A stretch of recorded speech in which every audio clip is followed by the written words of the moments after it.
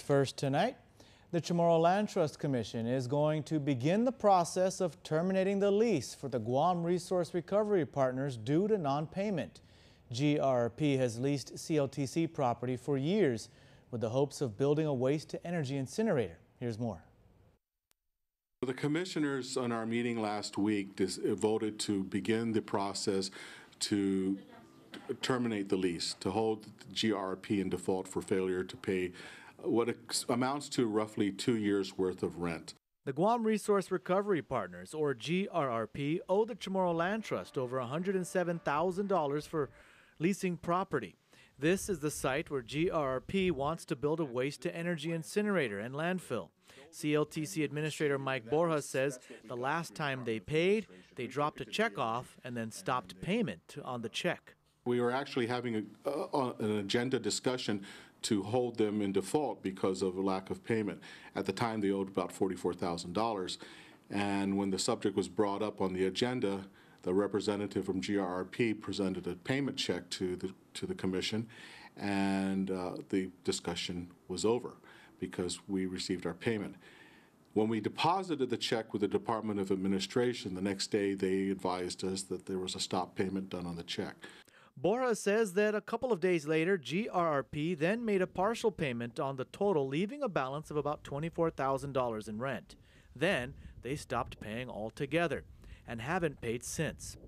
Wagdy Gurgis of GRRP told the CLTC that he could hold the Land Trust Commission in default of their license agreement because former CLTC Chairman Oscar Calvo testified in a public hearing against GRRP obtaining a Guam EPA permit. The license with the CLTC requires that the CLTC support GRRP in obtaining licenses and permits necessary to conduct their business. But the Chamorro Land Trust Commission had never issued any motions or a resolution that was against the GRRP licensee. And to this day, we still have not. Borja says the CLTC then thought that they had come to an agreement last December when they again met with Mr. Gurgis. We had come to an agreement that he would pay me the balance of what he owed the Chamorro Land Trust Commission, and we would give him a letter that said verbatim, right from the license agreement, that we would support GRRP in obtaining any of their license or permits necessary to conduct their business. That agreement was then concurred by our own attorneys, by his attorney as well, and that his attorney was going to be in receipt of both his payment check and our letter. He never dropped off the payment check, and he never got our letter. So since last December, the GRRP has simply not paid any rent for the property it is leasing from the CLTC. Now it is behind 24 months or 2 years worth of rent. If they want to maintain their contract, they have to make their payments. And if they make their payments, then we're good. As far as how long it will take to terminate the lease, Borja says they're still reviewing all of the laws that are applicable to ensure that everything is done properly. But in the meantime, we're looking forward and looking ahead.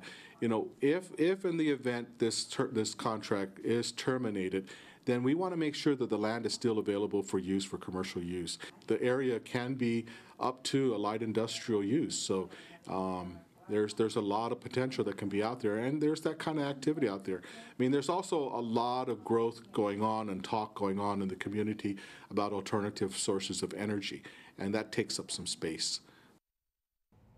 Borja says that the GRRP has not negatively impacted the land, so the only real issue that the CLTC has with GRRP is their failure to pay rent.